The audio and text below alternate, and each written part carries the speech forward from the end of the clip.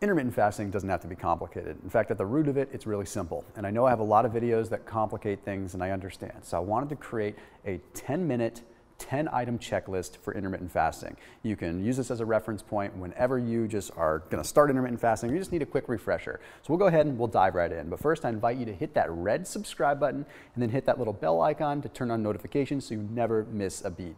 Now, without further ado, let's dive in.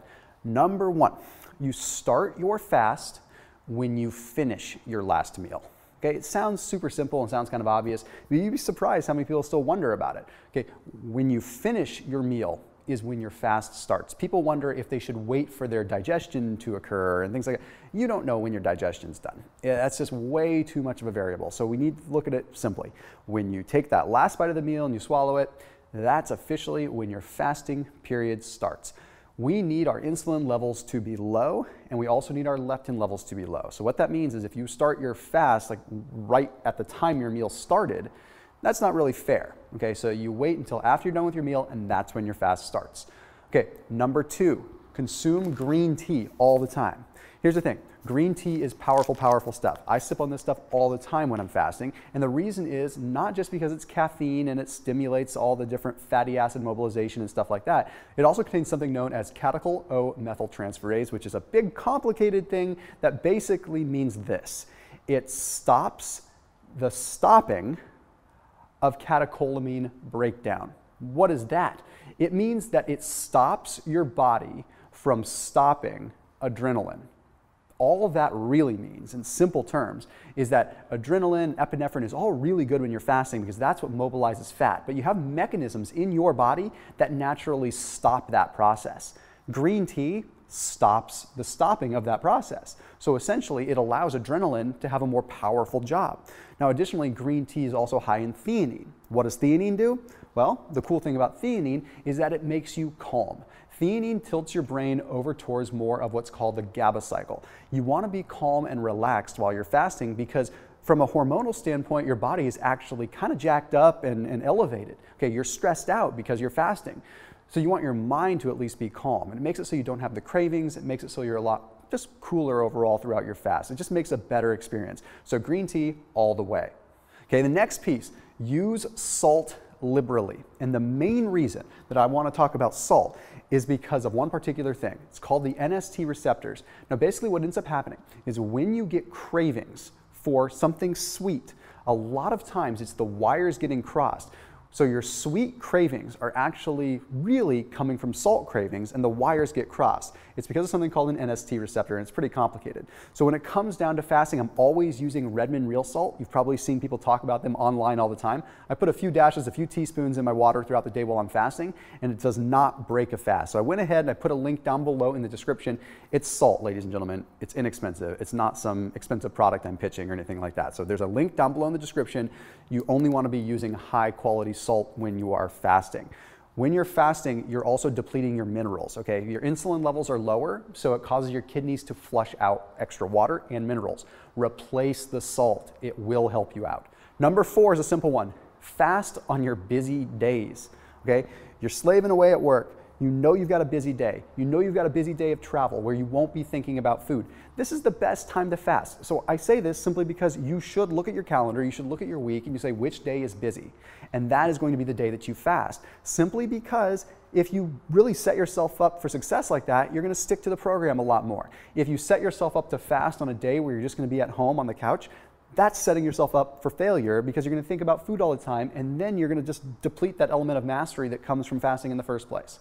Number 5 is working out fasted. Hey, come here and take a look at this. You see this area? This is a gym. I hit it when I'm fasted. Okay? I had the luxury of having my gym right here so I can just kind of work out whenever I want, but I know that people really try to find the best time. Well, no matter what, work out in a fasted state. Okay, here's what happens. You have these things called intramyocellular triglycerides. They're fat deposits that are basically inside your muscles. And when you are training in a fasted state, multiple studies have shown that you recruit those fats for energy first, meaning you burn a lot more fat. You burn 2 to 3 times as much fat training in a fasted state as you do otherwise. So It doesn't matter when in your fasted state you train, as long as it's at least 8 hours after your last meal. Okay, so if you wake up in the morning and you want to train, that's great. Or if you want to wait until the end of your fast, that's great as well. Okay, the next one is the biggest one. Do not break the cardinal rule of intermittent fasting, which is combining fats and carbs when you break your fast. When you break your fast, you should be eating something lean and clean. Okay, like for instance, we've got this. I've got albacore or chunk light tuna in water, or some lean chicken or some lean beef that does not have a lot of fat in it. Really lean stuff. I see a lot of people, they want to load up on the macadamia nuts, they want to load up on the fruit, and they'll combine them. That is one of the worst possible things you could do, because at the end of a fast, you're insulin sensitive. So whatever you take in, your body's going to store. But if you take in sugar or carbohydrates and you spike your insulin up, and then you take in fat along with it, guess what's getting stored? Sugar, causing the storage of fat. You are much better off to eat the lean, clean protein first, and then wait a little bit, and then have a little bit more of a mix. Right when you break a fast, you are sensitive, and that is a cardinal rule. Number 7, if you are fasting over 16 hours, do not fast back-to-back days. It's simple. Okay? If you fast back-to-back days, you're going to start finding that eventually your calories are restricting until your metabolism is slowing down. I understand that intermittent fasting is an eating pattern and a lifestyle, but it should still act as a spontaneous caloric restriction. The benefits of a fast come from sort of the shock of that spontaneous caloric restriction. I am fearful that if you fast too many days in a row, you will develop micronutrient deficiencies because you simply aren't eating enough, and you're going to end up slowing down your metabolism. So the rule of thumb is, if it's under 16 hours, you're okay to go back to back, because you're probably getting enough food in that 8-hour eating window. But if you start pushing it to 18 hours or longer, do not fast back-to-back days. Give it a day in between. Number 8 is a big one, and that is simple. If it is not coffee or tea, and it has calories, it breaks your fast. Plain and simple. Coffee and tea are the only exceptions to the calorie rule, because we're talking 1 to 3 calories, maybe 5, and the polyphenols in coffee and tea vastly help the fasting mechanisms anyway. So I'm okay with 3 calories coming from coffee because of its positive effect on a fast. So anything that is not coffee or tea that has calories will break your fast. Number 9 is a very important rule. Try not to eat out at restaurants or any eating establishments on days that you fast, unless you're experienced. If you're an experienced faster, then you know what to eat and your body's adapted. It's metabolically flexible and adapted to that. But when you're first starting out on an intermittent fasting journey, it is best to be able to have your meals controlled.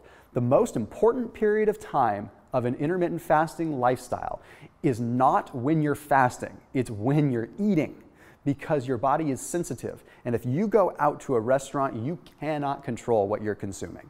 Sure, you have the benefit of caloric restriction and reallocation, but trust me, you're going to be absorbing so much in the way of bad stuff. Just control it, but then once you get seasoned and you know what you're doing, then you can have a little bit more flexibility. Just trust me on this, at least for the first few months. And number 10, this is an important one on your checklist. Most supplements should be allocated to the end of a fast, to when you're actually eating. Why is this? Well, first of all, a lot of supplements break a fast. Anything that's a soft gel or a fish oil or anything like that breaks a fast. It's an oil.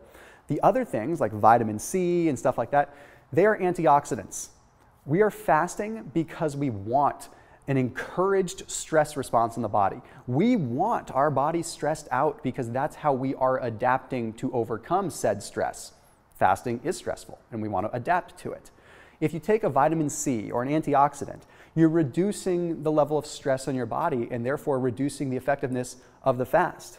The only exception to this rule are going to be minerals. I'm okay with minerals. I'm okay with magnesium, potassium, sodium, phosphorus, things like that, even zinc and copper. We can dive into a lot more detail on all of those. The fact is, I have so many videos that break all this stuff down, but I wanted to put it all in one clean, clear spot. So as always, make sure, if you have any ideas for future videos, you put them down in the comment section below. We read those things. And also make sure you hit that subscribe button once again. And then when you turn on notifications, this is a really important thing, You hit that bell, but you want to make sure you turn on all notifications, not just personalized notifications. That way you always see when I'm posting a video or whenever I'm going live, which you don't want to be missing.